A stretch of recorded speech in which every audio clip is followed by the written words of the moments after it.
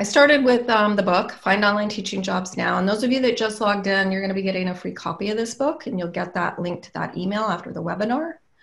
This is the overview of the 5 sections I'm going to be covering today. And now I'm on the first section, which is getting prepared, getting yourself prepared. Okay, so learning disabilities strategy, speech, ed tech training, elementary science, information literacy, library, so science education. So you can see everybody has a subject matter expertise. In your preparation to get ready, that's what you want to highlight in your materials. It's not so much the online teaching piece, and that's important, but it's really people want subject matter experts first. That's the most important piece. And so make sure that that piece really shines through. Don't get too bogged down in the, do I have the skills to teach online? Where you live. I often get questions about, can I teach in another state if I live in one state? Do I have to teach at a university near me? In higher ed, as long as you live in the United States, and this can be country by country, but as long as you live in the United States, most universities will hire you. It doesn't matter where you live. People really don't care. The only time where it might come into question is if they want you to come in for an on-site interview. If they do, it gives you a sign that the person that's interviewing you isn't really comfortable with the online environment. That's actually an opportunity because you could take some leadership with it to set up the online webinar, but normally it doesn't matter where you live. At the K-12 level, if you want to teach K-12, it does matter, usually because of licensing. It can matter, and your state has to have reciprocity with your teaching credential. So don't worry about where you live. If you live internationally and you want to teach in the United States, you may run into issues. And that's because the employer that's hiring you has to go through the visa paperwork, hiring an international candidate. It's a hassle for them from an HR perspective. And so that becomes a lot harder unless you set that up in advance somehow. It is done. I've hired people out of the country, but I often struggled with HR to do that. So that's the where you live question. Advanced degrees and certification, like, do I have to have a degree in ed tech? Hey, Sherry, good to see you. Like, Sherry, do I have to be an expert in ed tech and online learning in order to teach online and higher ed? No, actually you don't. As long as you have a bachelor's, and here's how it works. If you have at least a bachelor's degree and often a master's degree, preferably, you'll be able to teach at the undergrad level. And to teach at the graduate level, you at least have to have a master's degree and more frequently a PhD. A lot of programs are looking for, like in our program, we had a professional graduate certificate. So I would hire people with just a master's degree because it was that master's post-baccalaureate level program. And I wanted practitioners. I wanted people out in the field actually doing the work because it was a professional certification. So it really depends on the degree. But okay, so having said that, now imagine that I'm an employer, right? And I've got a job ad up and I'm getting resumes in, and let's say it's for a science educator. And I've got one resume here with this great science educator background in higher ed. And then I've got a second resume over here with a great background in science education, but they also have a certificate or a coursework or something related to online learning or online teaching or online education or ed tech, any of that. Automatically as the employer, and I'm busy, right? Get your head like as the employer, I'm busy. And so in my mind, I'm like, yeah, that person's already been through training. I'm going to take a deeper look at them. Like, they may not make the cut ultimately, but I will instantly take a deeper look at them because that certification's there. It's almost like an external validation that there's been some level of vetting going on versus this person over here who may have experience teaching online, but unless it's really visible in the resume or the cover letter, often in the resume itself, I may not give as much attention to it. So I do think advanced degrees and certifications can help. Sometimes they're required, and but always not necessary. I know many people who have been hired without certificates in online teaching, for example. And as we go, if you guys have questions, please feel free to type them in chat, comments, whatever. I also wanted to talk about teaching part-time or full-time online, and what does that look like? Employers always advertise for full-time teaching jobs. Those become more competitive. They're fully benefited. If as a full-time online instructor in higher ed, you're typically also going to be doing other things. Like you're going to have a teaching load, 3 courses, 4 courses a semester, and they want you to serve on committees, and they want you to chair masters or theses or dissertation committees, and they want you to advise. So the full-time online teacher job just isn't online teaching. It's a full-time kind of faculty role. And so you have to really think through, do you want that kind of a role? Is that really what you're looking for? And they're much more competitive. The salary's about the same as it is for a regular faculty member, normally in a normal institution. And it's great because there's benefits that go with it. So if you're looking for that kind of role, that's what that looks like. The part-time role, there are a lot more of those opportunities. Usually there are one-offs where departments like have extra sections of courses they need, or they've lost an instructor and they need to hire somebody, or they're growing fast and they need some extra adjunct faculty really quick. And so they may hire you to teach 1, 2, or 3 online courses for 1 semester at a time. And in that case, you become usually an independent contractor, but our state of California, it's so hard to hire independent contractors now. They're hired as employees, like part-time, non-benefited. And so it'll be a limited contract, 1 semester at a time, teach 1 or 2 courses for a set amount of pay. And that's a great supplemental opportunity. So if you have a full-time job and you're looking for extra money, the part-time gig is a great way to go. And it's a great way. Let's say you're interested in full-time, but you've never taught online. Start part-time, teach for somebody part-time, and get that experience. It's a lot easier then to shift into a full-time online role. Becky asked, is there a specific type of certification that's more beneficial to have than others? Where might one go to get these certifications? If it's specific to online teaching, Becky, I mean, there are certificates in online teaching, right? Or master's degrees in online teaching, or even PhDs in online teaching or online learning. You know, I used to teach at Boise State. They have a huge program certificate in online learning. OLC, the Online Learning Consortium, or is it EDUCAUSE? I think it's OLC, has a certificate program. And that's if you want to go the teaching route. The online course design route is a different strand. And then I'm going to be offering a course in online teaching starting next week, actually, through USD. And that's part of our new certificate, but our certificate is in educational innovation. So I would just do a search and kind of see, and you'll see reviews of programs. You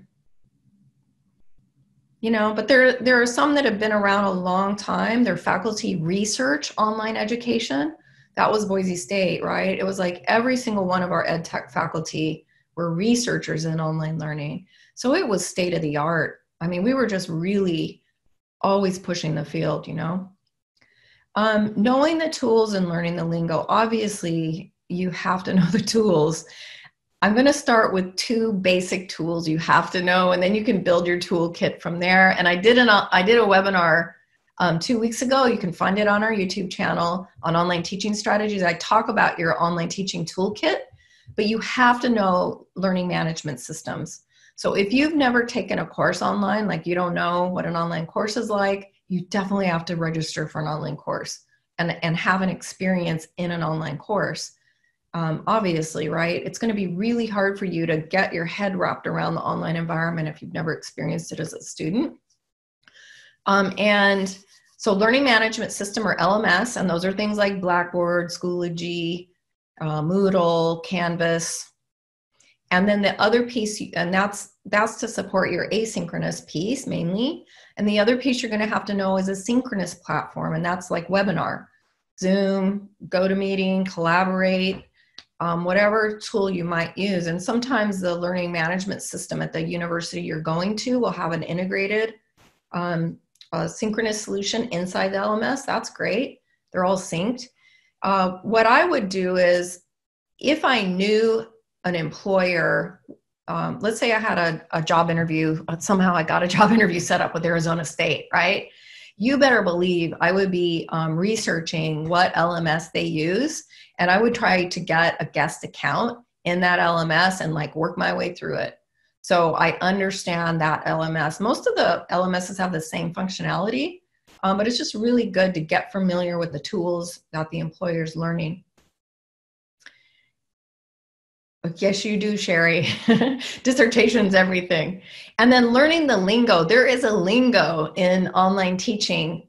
I had a person, I wrote a book on online teaching strategies years ago, like that was 2007 or 8. And she told me that she actually got hired. She got offered the job because she read my book and she had the lingo to talk about it in the job interview. I'm not selling my book because you can learn the lingo without the book. And where do you get that lingo? So let me just share with you. There are online teaching standards for K-12 for higher ed, and that's this one. It says this OLC, Online Learning Consortium Quality Scorecard. If you search for that, or I'll send out these slides afterwards, this is hot linked. It's going to take you to this is the actual piece out of that scorecard. It starts to give you the lingo, right? Just to be able to use terminology that sounds like you're knowledgeable about how to teach online, right? And so if I can say, and I know it sounds silly, but I don't know, I'm looking over here. No, I don't see anything in this one. Let me show you an example of one really quick. So let me escape. I've opened some things. Let me go back to my browser. No, it's not letting me. Why won't it let me escape? Okay. Well, I was going to take you to this web page. There we go. Okay, this is the K-12 standards, but honestly, the lingo is similar, right? And so, and you guys can see this, right? I'm outside of the tool. I think I shared my Chrome browser. Oh, let me get my chat back up again. Yes, thank you. Okay, so when I go in and look at things like digital pedagogy, what is that, right? And so look at this. I mean, what does it mean to actually facilitate online learning? And not only does it give me the standards, but now it gives me some examples. It explains it to me, and then gives me these examples. And so it would take you less than an hour, 30 minutes to read through some of these standards and pick up the lingo and write down some key phrases. So you speak the language of online learning. Okay, so that's one tip that I can offer you. Just speaking the language of online learning. Okay, coming back to this. A next tip I have for you is to please set up an online portfolio. So here's how I tackle, and I don't want to brag about this. I've honestly been offered every job I've ever applied for, as far as I can remember, except one. And that was at Cambridge University. Didn't get the interview, but I didn't get the job offer. I always set up an online portfolio of me. Like, this is me, Lisa Dawley, professional, my professional portfolio. It's just kind of a showcase of what I've done. You don't have to be a rock star. It's just, what have you been spending your time doing? Yeah, they do look similar to ISTE standards, but they are a little more specific to fully online in a lot of ways, if you look through them, Sherry. So I build my online portfolio on Wix. It doesn't matter what you use, Wix, WordPress, Google Sites. Something where you can, when you email in, please see my resume, in big bold letters, check out my online portfolio. It's like, this is how you show the person who you are visually instantly, right? And so again, I'm a busy department chair. I'm a busy person who's on the search committee. I just want to visually look at something really quick that indicates to me that you've invested time, that you understand the digital environment. It's not hard to build in Wix. This is all drag drop text editing. I did no coding whatsoever. I use a CV. I use a short CV, Sherry. And for those of you that don't know that terminology, it's curriculum vitae, and I would just look it up online. It's basically a history of everything you've ever done. But I've been around for so long now, my full vita is like 40 pages. And you have to use that if you're a full-time faculty member. It gets turned in for tenure and things like that. But for job hunting, I just create a shortened version of it. Yeah, right? 33 years of teaching, you have a lot of history and a lot of talks you've given, and all that's in a vita. Becky, if you go to lisadawley.com, you'll see this. And you can kind of click through it. And I actually think I brought it up here. So this is my site. You can see it now. Don't feel like you have to have the things that I have here. I just put up what reflects me. No, I don't put all my talks, Chelsea, at all. And if you notice in my online portfolio, I don't have my vita and I don't have any of my publications because I'm not looking for jobs publishing anymore, right? So I've taken down that. I'm trying to showcase who I am now as a professional. And so here, I'll go to my career page.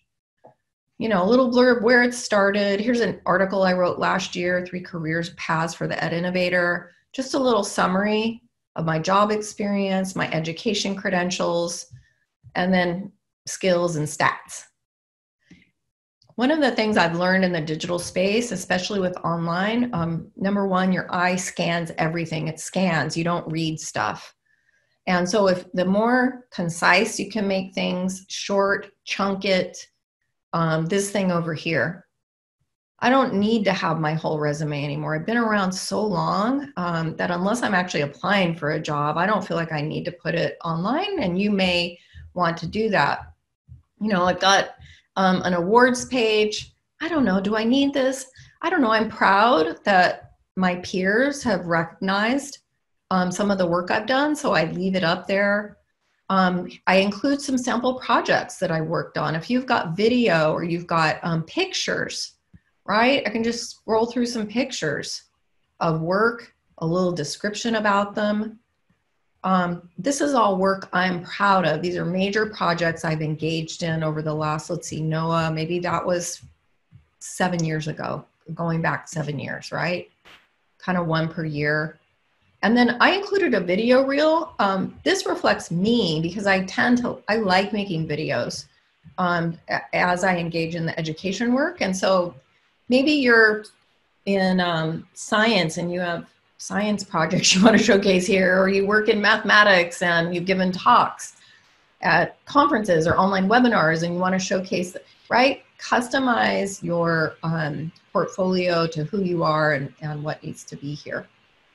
But I would definitely, this sells it. This sells it. And I'm going to give you a strategy for really nailing that job and getting the search chair's attention. And it includes directing them to this online visual portfolio. So please definitely set that up, okay? Present. And again, if you go to wix.com, it's simple, it's easy. It's, you know, they give you the templates. This whole thing that I had with the floating bubbles, that was a template. I didn't build any of that. I just put my photo in and wrote some text. Okay. Sure, I think you could create a highlight reel. Anything, if you designed online course content, if you sell lessons on Teachers Pay Teachers, if you have a blog that you maintain, anything that shows your digital footprint as an educator, I would highly encourage you. Okay. Now let's talk about how to locate jobs. I'm going to give you 5 strategies for actually finding the jobs. Number one strategy, I'm going to give you two great sites for job leads, and you probably already know these if you work in higher ed, and you'll notice my first one is going to be the Chronicle of Higher Education.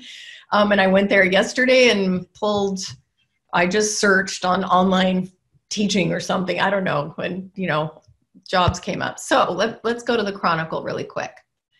If you work in higher ed, almost every job ever posted in higher ed goes into the Chronicle in the job section. So let's go to the job section. And you can do keywords, right? And the one bummer about the Chronicle is they don't have like a remote, they do it state-based, so I don't even look state-based. I just leave it open. But I could type something like online biology or online music or whatever. I would just search on keywords like that and kind of start to just what comes up. Oh, here's an online graduate wildlife lecturer, biology, full-time, non-tenure track. See, there's a full-time one. Nursing, adjunct, online. Adjunct will always mean part-time typically. Online adjunct, various disciplines. Okay, so the Chronicle job sections is a must. The other one that I would search is Indeed.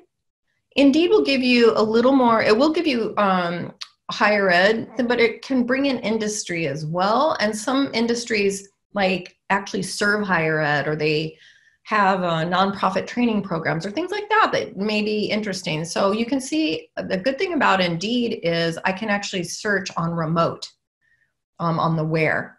And so if I just type a, online instructor, it's going to be like everything, right? Coding, online English, music, faculty, and it'll actually show you the salary. And I'm going to talk about salary in a minute. I find a lot of the things coming up on Indeed tend to be a little more K-12 focused than higher ed, or industry focused, like this TutorPal. It's probably an online tutoring company. So those are the two that I would mainly focus on. There's a lot of other job search engines you can use. And if you guys know a better source, please share. But those would be the ones that I would start with. Okay. Let's go back to this. Identify college programs where you want to work. So this is strategy number 2. Let's say that you live in South Carolina. Is Clemson University in South Carolina? Did I get that right? I know it's out there somewhere. Yes, yay, Joe. Okay, so let's say I live in South Carolina. Man, I really want to teach at Clemson, right? Like you're whatever. Or I taught at UNC Chapel Hill. I really am a Tar Heel, man. I want to teach at Chapel Hill. That can be a great way to go too when you're local. Sometimes local will tend to get preference, especially if you're an alum, right? You graduated from there. Absolutely. Okay, so how does that work?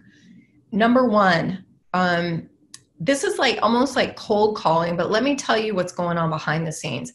Find the program that you want to work. So let's say that there's a department of biology and they've got an undergrad degree in this or a graduate degree in that. Like search online, find the program that you want to teach in, right? And remember, to teach graduate level, you're going to have a graduate degree. Otherwise, you're teaching undergrad.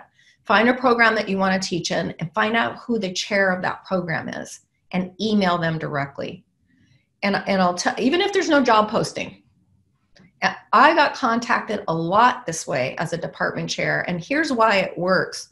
Number one, department chairs often don't post part-time jobs. They've got their pool of adjuncts, and the pool kind of sits there, until they understand what their hiring needs are going to be for a given semester. And so as it's like, oh, we need to add a section, or, oh, I got to, so-and-so quit, or, right, these needs come up. There are people that hire, honestly, like the week before the courses start. Sometimes that happens. And so they don't have time to advertise. And so if you can actually reach out via email to the person, super short email. You don't want to be annoying.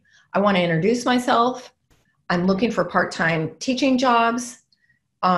Maybe 2 sentences about you, right? I've done this work, Here's a link to my digital portfolio, right? Please check me out. And here's my Vita or my resume, whatever you want to attach. Okay? That's the strategy. See if you hear anything back. If you don't, I'd send it. Don't take it personally. Sometimes people are busy, especially in large programs where they might be serving hundreds or thousands of students. You might also get routed to somebody else. Maybe the assistant chair actually does the hiring of adjuncts, right? I wouldn't recommend reaching out to deans. Don't do that. It's not going to get you very far. Definitely contact department chairs because usually the hiring happens at that level. And so it's kind of cold calling, but you're planting seeds. Just, who am I? I'm looking. But don't give up. The squeaky wheel gets the grease, because if I see, like, I've hired many people that were squeaky wheels, right? Because it let me know they were passionate. They'd follow up. They'll get the work done. That's how I felt about that energy, right? Like, wow, this person's on their game. And so you might hear back and say, hey, they'll check back with me in 6 months or check back with me whenever. So that's strategy number 3, is identifying that key decision maker after you've identified the college. It's strategy 4 is making that personalized contact, and then follow up in the annual timing. Here's how the hiring works. Usually 6 months before a course goes live, it's getting put in the calendar internally in the university, at least 6 months in advance. So I do, it's like throughout the year, I do 6 months, and then they're starting to get their planning needs in place around 2 to 3 months before the class begins, and then even a month before the semester begins. So if you really have a specific location where you want to work, just kind of be that squeaky wheel once every, few months, kind of reaching out. Again, always sharing the Vita fresh, always sharing the digital portfolio fresh. People absolutely hire that way. And I hope that strategy works for you. Okay, so let's imagine that you've got the job interview, and now what? Or they want to meet you, right? And we're all meeting online these days. Get online with a friend, and please practice your online interviewing skills and whatever. If they've sent you a Zoom link, get online and Zoom ahead of time. If they sent you a GoToMeeting link, get online and GoToMeeting. You don't want to be confused about the interface at all. And because one of the tips I'm going to give you is to take the lead in the interview, please make sure you understand how to share your screen, that the video works, that there's lighting. And by the way, set up lighting. I've got 2 lamps up here in front of me to shine light on my face, and I'm sitting in front of a window. The more light that you have on your face, it brightens you. And it does great things to get rid of wrinkles and stuff like that too. So it's just appear professional, appear prepared, set your lighting. I just use a lamp. It doesn't really matter. And practice your web conferencing with a friend, right? Have them ask you some questions, you respond, and then say, hey, I'd like to take you over to my digital portfolio, share your screen, kind of work through the tools like that in advance. The very first thing when you get on the call with the person, before you start talking about yourself, is to understand them and their need. So they might open the conversation that way. Let me tell you about the job or whatever. But if they don't, I would turn the conversation there. Hey, it's great to meet you, Dr. So-and-so. Thank you for taking the time to meet me. I'm so happy to share more about myself with you. Could you please give me some background on the position and what you're looking for? Right, you definitely want to, it's a basic sales strategy. You want to get the needs on the table first, because then as you're talking about yourself, you can explain how you meet their needs. So please get the needs on the table first. Assume that the person interviewing knows nothing about you and doesn't remember your resume. I'm going to tell you that happened to me a lot. I have hundreds of emails a day, literally. People introducing, I met you here, here's my resume, this, that. It's a lot going on. And so while I may have set up the interview and I looked at your resume 2 weeks ago, I may have not looked at it again right before we got online. And so go into that interview and you're like, oh, I already sent them my resume. I don't want to be redundant. Or I already sent them a link to my portfolio. I don't want to be redundant. Don't think that way. Just start from scratch and start fresh. as I shared with you in my resume or my cover letter, blah, blah, blah, just start and give some of your background, share what you're passionate about. Definitely share your passion. And that's what I mean by lead the interview. Really, you can take charge in the interview that way to help elicit what their need is. And now I'm going to share about myself, and would it be okay? Very polite, right? Would it be okay if I just share with you some of my work that I'm proud of on my portfolio? Right? And you can lead it in that direction. And then to wrap it up, and it doesn't have to be a long interview. It might be 10 or 15 minutes as an initial, conversation. Offer to follow up in the follow-up email. So you're done. You're going to send them a thank you email, obviously. Offer, though, would you like to see some of my student evaluations? If you've ever taught anywhere and you have any student evaluations, or I'd be happy to send you some letters of recommendation. You want something as a follow-up. If you've written an article or a blog post that they might be interested in, some content, during the call, you can say, oh, thank you. I'll send you a follow-up email with a link to my article or a link to my blog or a link to my video. You want to get some content in there, and hopefully the content convinces them that you're a great instructor. Okay. Now, negotiating your contract. Everybody always wants to know, how much money am I going to make teaching online? Boy, this really varies a lot. If any of you have ever taught online or have talked to an employer who talks online, can you just paste in chat right now, like how much they've offered? Okay, so sometimes the salary will be set. It'll be set by the university. It'll be set by the program. And there's no negotiating around it. Some use a salary scale, and depending on your years of experience or whatever, you're going to get paid that rate.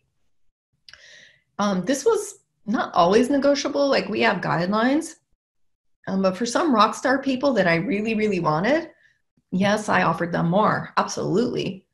And so you're going to hear everything like, let's just say a regular semester long course, right? 15 weeks, or maybe it's but a semester, or a full 3-credit course, like National University teaches them in a month at a time, right? Your salary is going to vary probably somewhere for teaching one course, $3,000, I've paid instructors up to 10 grand. Really rock star people for teaching a course, right? So somewhere in there, $3,000, $4,000, $5,000. And if you guys have heard different, please let us know per course. So it's not going to make you wealthy with part-time teaching. It's a great supplement. Teaching full-time, it's going to be a regular full-time salary, regular full-time benefits. And so that's why if you want to go into it, just starting out, maybe you got a side gig or a full-time job and you just want to teach one. How does it feel? Let me get some experience, and then I can transition to full-time. One thing you want to think about in the negotiation is, are you going to have to build the curriculum, or are they providing the curriculum to you? And that's something that you want to talk about once the offer's made, maybe even on the first call. Is there already curriculum built? Because if you have to build the curriculum, that's a lot of work. And if you've never built an online curriculum, you may feel like you're in over your head. I'm going to share some shortcut curriculum building strategies with you, though, to even take care of that. So usually pay for the curriculum is separate for pay from teaching. Sometimes they're the same. Well, we're going to teach you $3,000 to teach it and $3,000 to build it, or $4,000 to build it and $5,000 to. So make sure you understand what is the pay covered and the expectations around the pay. Am I just teaching it, or am I going to have to go in and build the syllabus and build the lessons and the modules, and right? So if you do end up having to build it, one of the questions you want to ask, and this would be in the contract probably that you would sign, is who owns the curriculum design? So if you're creating a curriculum for a university, like let's say you build a course called Introduction to whatever, Fundamentals of Music. Who's going to own that course content when it's done? Can you, if they never hire you again, can they use that course with another instructor? Is that okay with you? Right? Then it becomes their IP, intellectual property.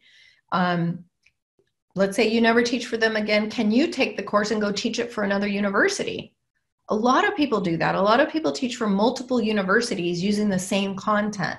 So I would encourage you, if you are developing content, please make sure that you keep your rights to the content design. You can share rights with them. So those are called non-exclusive rights. You have non-exclusive rights to use my content, right? I'll build it for $4,000. You guys can use it, but please understand, I'm going to use this and it's mine. I never give away copyright. I'm not interested in giving away copyright. I keep control over my content because it has value. And so if they're wanting sole control, they better pay heavily for that because you can never use it again, right? You're just basically fee for service. Short gap curriculum design strategies. Hey, we want to hire you, but you have to start on Monday. It's like Wednesday. Oh God, and there's no content built. Can you get something up? I'm going to give you a really quick way to get started. In the book that you're going to get a free copy of, hold on, let me go back to my Chrome. How did I get out of that? Here we go, down here. Escape, there we go. My escape button wasn't working. Okay, my first tip is to start with a syllabus. I've linked to this syllabus. I just keep it in Google Docs. You're welcome to make a copy of it, download it, edit it, do whatever you want with it. Number one tip when you're building a curriculum, start with your online syllabus, right? And please build in Google Docs or Office 365 so you can share the URL. And Sherry's asking a question, so I'm going to answer that. Oh, and Joe too. Joe, would you put student evaluations or recommendations on your portfolio without the names of the students? I've done that. I have a page and I've turned it off, but on my Wix website, when I've job hunted, I have a page called testimonials. And there are references that people have given me or student. It's a combination of student, peer, employer. And who said it. I actually say who said it. I get permission. I just ask them, do you mind if I use this as a testimonial on my website? So you can do anonymous testimonial. It has a little more weight when a real person's name is there. And yeah, absolutely. If I'm job hunting, I have a testimonial page. And then Sherry, what is your advice if I meet the majority of the qualifications, but one of the qualifications has to do with experience in higher ed, which I don't have? I would encourage you to get experience in higher ed. And so that would be something like, can I support you? I would use the same strategy. I would reach out to a department chair and or an instructor and say, look, I'm looking to get experience in online teaching in higher ed. I'm wondering if I could work for free as a teaching assistant or support you in some way so I can get a reference and I have something to put on my Vita. People need help all the time. So just to get involved in some project in higher ed, we have people all the time volunteering their help. We've had volunteers at our conferences. We've had volunteers in courses. We've had, can I volunteer to create a webinar for your class? Can I volunteer to, do anything? It's that linkage. It's like that baby step that will show people that you've had some experience in higher ed. I don't know, maybe it sounds like a lot of work, Sherry. It's really not. You do have to reach out to people though. Sometimes it can come from, if you've ever, how about past instructors that you might have taken courses from in college? If you're like currently taking things with anybody online, could I be a TA for you next semester? Or I'm looking for, experience on my resume. Can you give me some tips how to build it? Can I support you in any way? Okay, so back to syllabus, sample syllabus, very standard in higher ed. Every syllabus I've ever seen in every department I've ever worked in. You have your course objectives, you have the instructor info, what software and or texts are you going to be using? What is your schedule, days, times, right? And usually the university will have a template syllabus with some of this lingo down here by law, like they have to have this accessibility stuff and stuff like that. So they may have a template that they give you, but this is your short gap if you have to build a curriculum yourself. Number one, start with your syllabus. And then number two, start building out the modules And the modules are these things, right? I teach online. I have a module 1 per week. Here's this module. Here's this module. You don't have to build the whole thing in advance. You can build 1 week at a time. So basically you're staying 1 week ahead of your students. That works fine. And you unlock each week as the week comes up. Some students don't like that because they want to work in advance. The advantage to that approach is you can actually design the course around who your students are and what the needs are as they're emerging in real time in the course. So it doesn't take a lot to get, objectives down, course objectives, and then creating activities that align to the objectives. This is simple. And so now let me show you, I wanted to bring this up. Let's see if shoot, I didn't.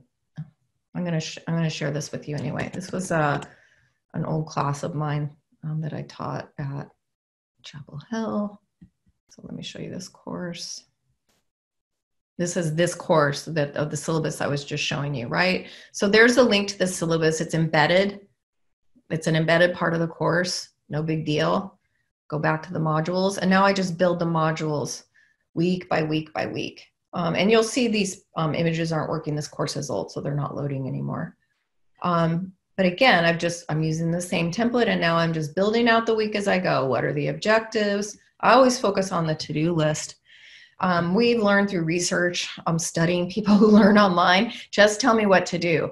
I'll have all the readings and stuff embedded, and the resources and the links are all hot linked here, but it's very outcomes based.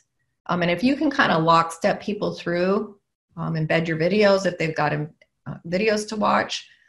It's a short gap, quick way. That's all you got to do. Let's say you don't have an LMS. You can build this in Google Docs or Office 365 and share that link, right? So just think week by week, really simple way. If a chair wants to hire you, but they don't have a curriculum, okay?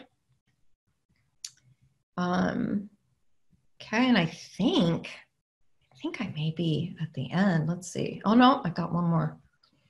Getting rehired. I mentioned this at the start of our session. I often didn't rehire adjuncts because they had bad student evaluations. So please let me just talk about that. Once you're actually teaching online, you will get student complaints unless you're like a superhero. Even, me, I had 5, on a Likert scale of 1 to 5.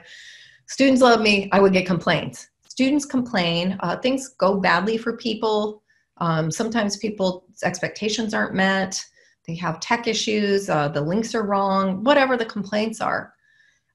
Okay, so number 1, have a supportive, kind attitude. So when complaints do come up, you're there to help. Students have your phone number, they have your email, you respond within 24 hours. If there is an issue, you're just responsive to it, right? That will get rid of 90% of student complaints issues, 95%, 99%. Let's say the complaint continues. Don't let it just fester over time. You want to resolve that complaint.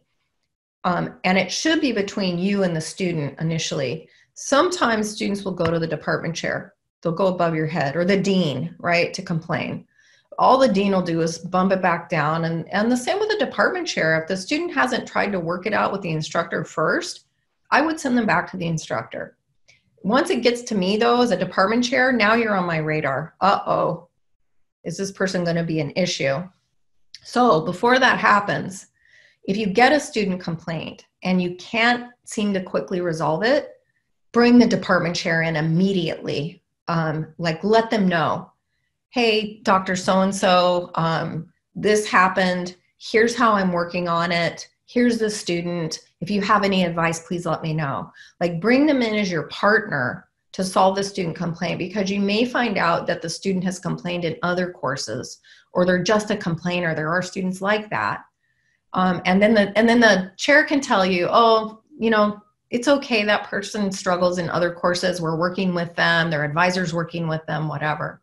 Because all college students have an assigned advisor that's not you as the instructor. So that's another strategy, is to find out who their advisor is and pull in the advisor.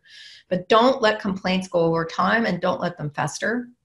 Another way that you can work with this is the timing of the course evaluation. Sometimes that's beyond your control. You want great evaluations, right? We all do. The timing can actually impact you negatively or positively. If you do have timing or control over the timing of when that evaluation is released to students, I would not recommend releasing it the week before finals are due.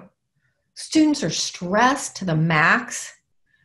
They don't know if they can get the work done. They all have all this stuff in their head, right? And now all of a sudden you're like, please evaluate this course when they haven't completed yet.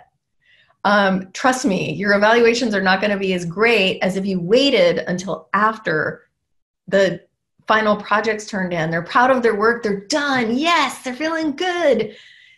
Before the grade goes out, hopefully, then have them work on the evaluation.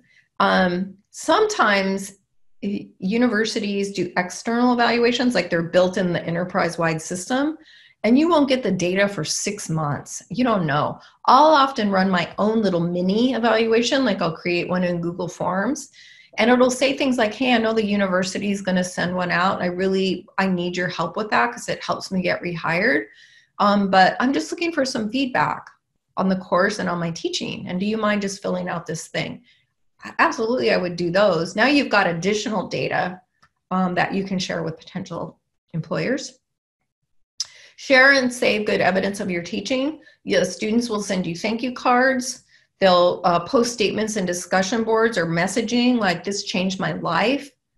Oh my God, I had no idea. You've done this for me. You've opened my eyes. Whatever those things are. Or students create really powerful projects, powerful learning. Save all that. Links to videos, screenshot stuff, and create collections of evidence that you can incorporate in your portfolio. And then the last thing, and this doesn't sound very nice, does it? Do your job, don't be a whiner, help the team. Positive attitude is everything. It's everything as a part-time employee. Department chairs can be selective. There's a lot of people they have to choose from. Just be a good team member. Keep a positive attitude. If you have issues, even in complaining, do it positively, you know, like, hey, Dr. So-and-so, I'm really trying to get this done and I can't, can you help me? Sounds a lot better than, God, these guys in IT are idiots, right? It's just the tone. And offer to help the team. There's a larger team that's making this initiative happen. So if you have the time that you can put yourself out there, make that offer to the person that hired you. If I can help you in any way with the program, or please let me know. I'm here to be a valuable team member for you. That's what I look for. Strong course evaluations, people that didn't complain, and instructors that were letting me know. And I would share this evidence, like when something powerful happens, I would forward that email to your chair, right? So they know. It's like you're just sharing the news that things are going great. I do this now with my own dean, like when good news comes along, it doesn't matter if it's, from a donor or a client or a grant or whatever, always sharing the good news with the person that hired you so they can go and share it with their boss. Okay, that's it for me. I did want to mention, I started it at the beginning. I shared that I have a class in online teaching strategies that starts next week. We have scholarships now that are giving 50% off on that course. If you're interested in that, email me. But other than that, my little webinar series is over, and I really thank you guys for engaging with me on it. Do you have any final comments or questions or any conversation that you'd like to have?